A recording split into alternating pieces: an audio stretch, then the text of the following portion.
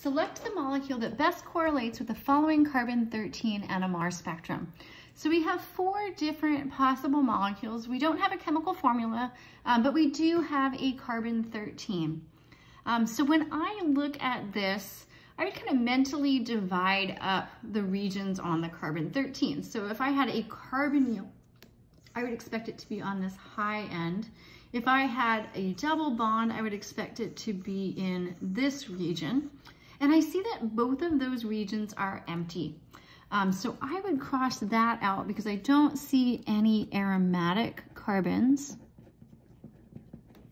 And if you're looking at the table in your book, that'll tell you that they show up around in the range of 110 to 170 ppm. So ppm is always that scale, parts per million, that scale on the bottom. And you don't see anything in the carbonyl region either. So we don't see a carbonyl, and this is a ketone. And specifically that ketone carbonyl, you would expect it to see it around 205 to 220. So really far down on that spectrum, we don't see that. So it's definitely not this one. Okay, so to look between options A and D, they're kind of similar in the types of carbons that they have.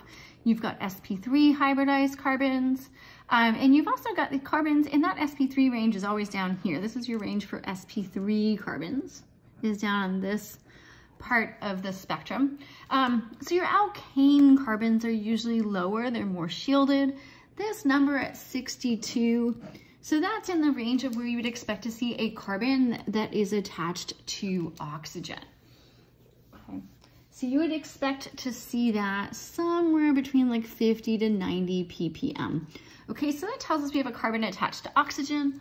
Okay, well, both A and D have that. So we have a carbon attached to oxygen here, and we have a carbon attached to oxygen on either side. So one other thing we can use to distinguish these would be the number of signals. So we should notice that we have no symmetry here in A. So we'd expect 1, 2, 3, 4 different signals. And that looks consistent with what we are seeing in our spectrum. And if you look at D, there is a plane of symmetry down the center, which means both sides of this will be the same. So those 2 carbons would be the same, these 2, and then finally these N2. So for D, I would expect to see only 3 signals.